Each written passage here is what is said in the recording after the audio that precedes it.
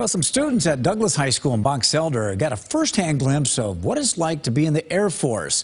Ellsworth Airforce Base started the Aim High Inspiration Program that introduces young students to potential careers in the military.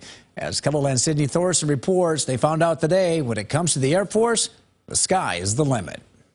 Jeremy Horseman and Shay Klein are both seniors in the Junior Reserve Officer Training Corps this year, or JROTC. They say this is not just an average day in the classroom. Just a good opportunity to learn about what you could be doing in the Air Force, like in the future. It's all very interesting. I came here for purely just enjoyment and the fact that I'm legitimately interested in doing this stuff. This is just going to further my love for aviation and just want me to continue going through and wanting to do aviation throughout my entire life because I'm hoping to make it a career. These students got the chance to meet B-1 bomber pilots, maintenance engineers, bomb technicians, and pilots from the MacDill Air Force Base in Florida. We get them excited about being future airmen.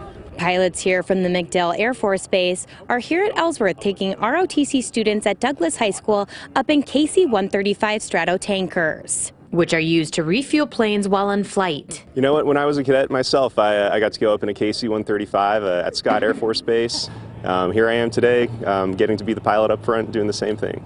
This is the first year of the Aim High recruiting event at Ellsworth. That's what it's all about, getting them exposed to different career fields, what the Air Force has to offer. They are the future of the Air Force and of the country in general, so it makes us happy to get them out here. In Box Elder, Sydney Thorson, Cadets News. The MacDill Air Force Base Airmen were training this week at Ellsworth for the air show happening next month.